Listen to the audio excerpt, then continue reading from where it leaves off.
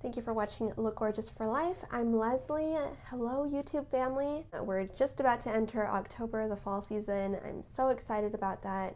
I did post on my Instagram that I am trying the Starbucks pumpkin spice K-Cups, and I have to say that they are pretty good. I mean, they have a great flavor. I don't make them the way that they make them at Starbucks, but I think that it tastes pretty good. It tastes like fall, in my opinion, and I know, I would recommend you try it if you like pumpkin spiced type things. It does make a difference in my morning to have coffee that tastes really good rather than just like regular coffee that doesn't taste that good. I don't know. I'm a fan of flavored coffees. That's what I'm doing.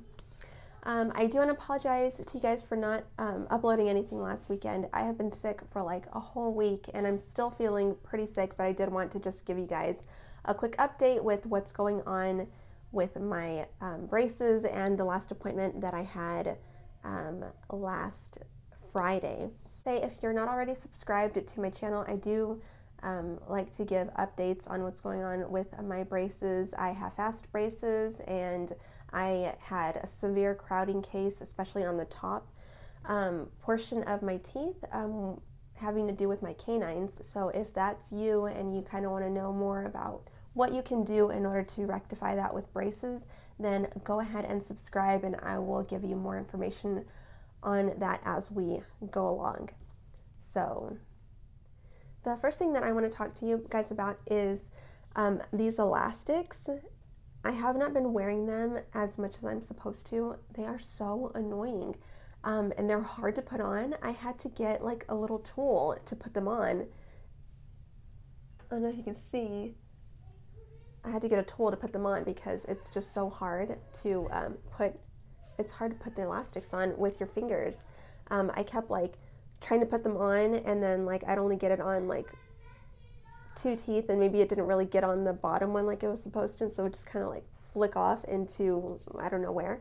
And then later maybe people would find them and they're like, hey, did you lose an elastic? And I'm just like so embarrassed. Anyway, because I mean I have to put them on all the time. Like you're not supposed to save them.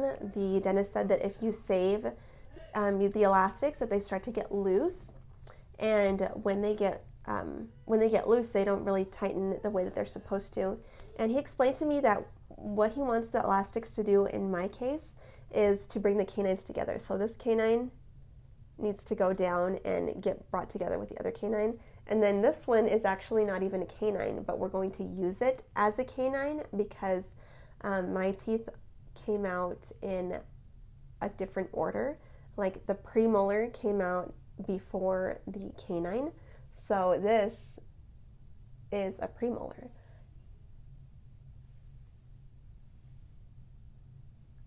So I don't know if you could tell that back there, there's like another cusp because it's a premolar. It's not a canine. Like this is my canine. So it's premolar, canine, molar. So yeah, so that's what we're bringing down to match up with this. And I have to tell you guys that the appointment before the last one was kind of scary. Because they had to file down the back cusp of the premolar, which I wasn't expecting, and I knew that at one point we were going to have to start doing some like filing of my teeth because like the dentist said, I just have too much teeth for my mouth, and that's kind of what's causing this this gap here. As you can see, like it's not really coming together, and on the side they're kind of like really jetting out. And I don't really like that. It kind of causes me anxiety. And the other night I had a nightmare about it where I felt like I had a dream. And so the dream was that my 2 front teeth were like sticking straight out and they were the size of Pop-Tarts, which is crazy because I don't know how Pop-Tarts, like 2 Pop-Tarts can fit in my mouth.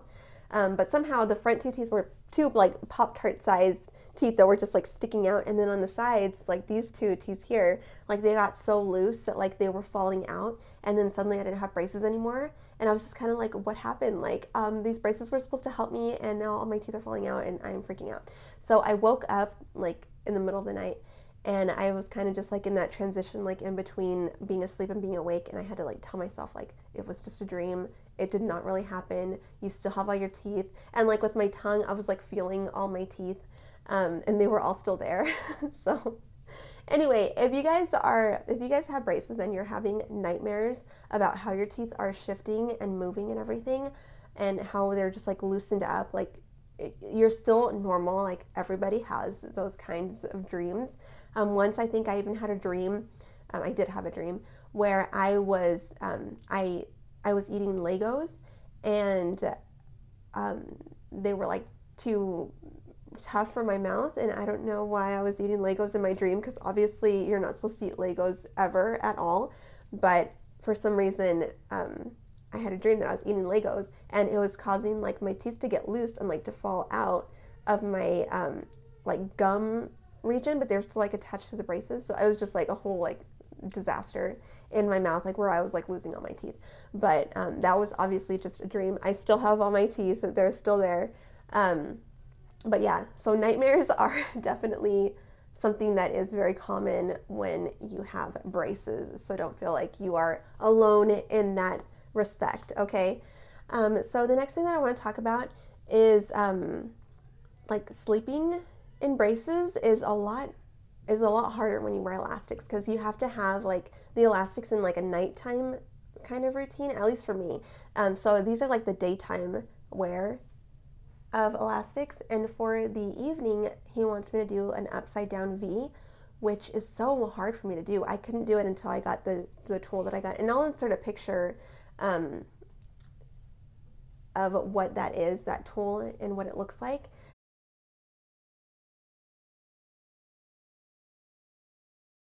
I got that tool on Amazon. My husband actually ordered it for me, and I had it like to put it on. I had to like do one molar and then bring it all the way up, like as hard as I can pull it, which is kind of scary because I am scared that like the bracket's gonna pop off, but it never does, so it's fine.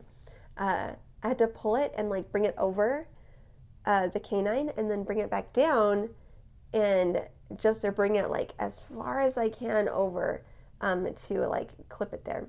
And I've only done that maybe like 5 times so far. I was pretty good at it after I got the tool, but then I got sick, and I was drinking NyQuil at night, so I just couldn't be bothered. Like I would wake up and I'd like forget where my phone was or my glasses, because I wear glasses for work. I work on a computer, and I just feel like glasses are the best for my vision correction in order to work with the things that I do on the computer, so that my eyes aren't like constantly straining and trying to see past like the blurry sides of my contacts. So anyway, sleeping is kind of different because my mouth feels like it's moving in like a totally different direction. Like my jaw on the bottom wants to like jet out like this, like while I'm sleeping, because of the elastics. And I don't know why it's doing that, but I guess it's normal. But because it does that, it makes it hard for me to keep my lips together. So a lot of the times, like I'll wake up and there's just like a drool everywhere all over my pillow, which is really gross, guys. But I mean, if we're gonna be honest with each other on our braces journey, like it happens. And so I do like change out my pillow like almost every night. I don't drool every single night, but like I guess sometimes it just gets away from me. So sorry about that story, but it's true. So if that's happening to y'all, just know you're not the only one. It happens. Okay. I am getting a gap right here. It has been there for a while, but I guess I never showed it to you guys. But it seems like it's getting like more further apart. And then, yeah, so that's kind of the gap that's going on. And up here, I feel like I'm starting to get a gap, like right here, but it's just kind of like where the gums are, so I don't know. On my next appointment, the dentist said that he's going to start filing down the sides of my teeth, and that's called, give me a second, I will remember what that's called.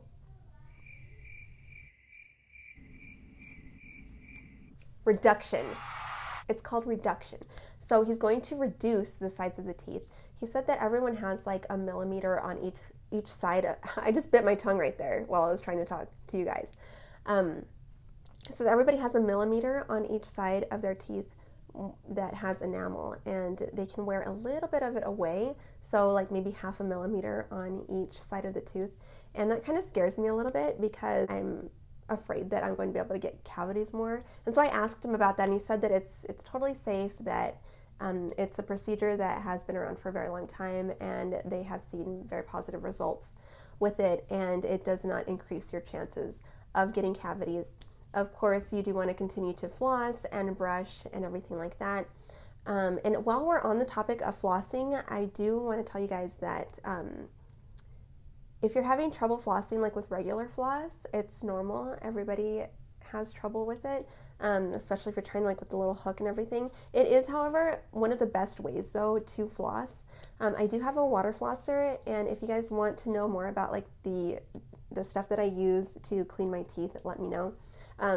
Just like hit the like button and put it in the comments below that you want me to make a video of like the tools that I use for brushing and flossing. And if I get like 100 likes and enough comments, then I'll make sure that I do that for you guys as soon as I can. I did want to just share with you that flossing with a water flosser is really good for getting like the big chunks of whatever you ate, but it's not fully the best way to floss your teeth. So what I do is I use the water flosser every night, and I usually use it in the morning as well. The one that I have has an attachment for braces, so it has like a little brush at the ends that helps to get into all of the areas around the braces to kind of just really get stuff out from around them and in between my teeth.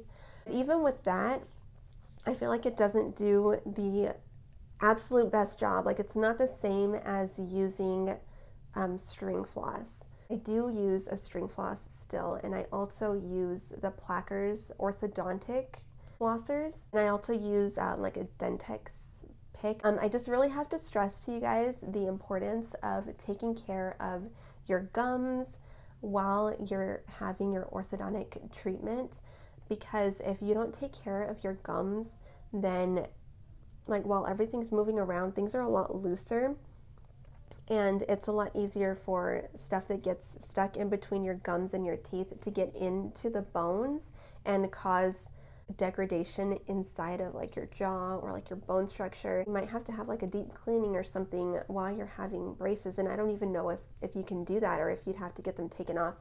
Guys, please just promise me that you will floss every night, whether it's with the water flosser or with the string floss. What I like to do is use the water flosser every night, and then about every other day I'll use the string floss.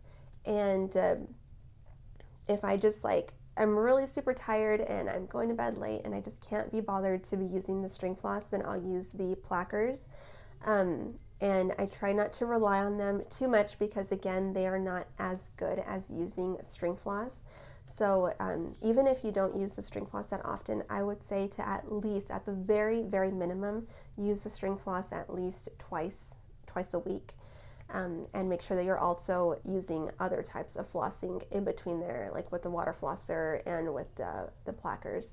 Anyway, thank you guys. I love y'all so much. I'm looking forward to having a straighter smile, and I know it's not going to be perfect because the arrangement of how my teeth came out, but that's just how God made me, so I have to accept it and know that even with straightening my teeth out, I'm still going to have a different, unique kind of a smile, and that's okay. It's okay. It's okay to be different, right? So anyway, thank you guys. Please take care of yourselves, and I will talk to you guys soon.